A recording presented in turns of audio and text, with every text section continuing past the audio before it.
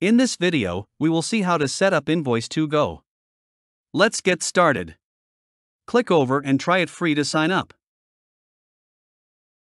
If you have already an account, you can continue by logging in, or you can create an account by email, Google account, and with Apple ID. I will go with a Google account. Professional plan with unlimited estimates, 5 invoices, QuickBooks, or zero integration monthly plan is about 1,550 rupees. You can use it for a month for free. Add payment method to start a free trial. Click over by Professional.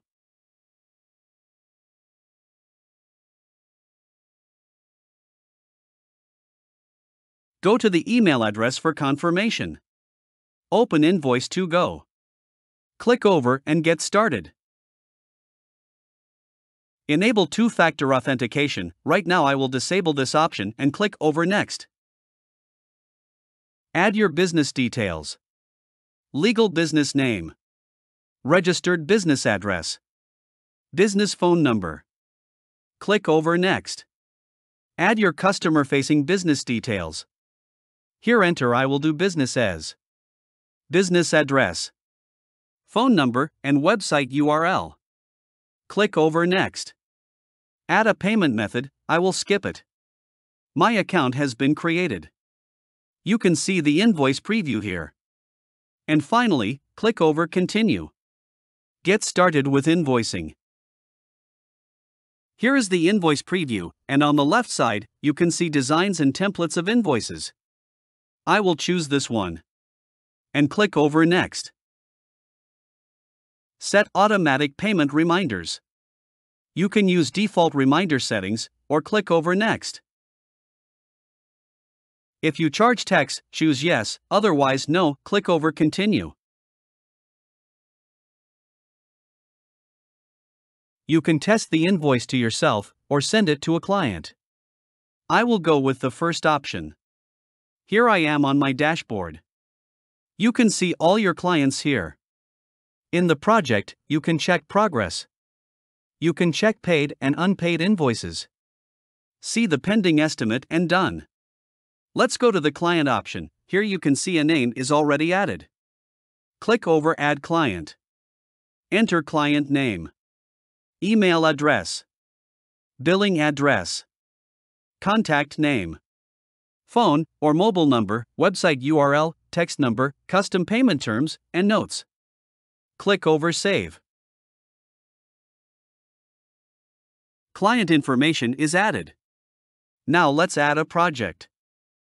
Click over Create a project. Enter client name here. Click over to create the project. Select start and end dates. Add location. In Notes, you can add estimates, invoices, and expenses, and upload photos or PDFs. I will go add an estimate. Here add items.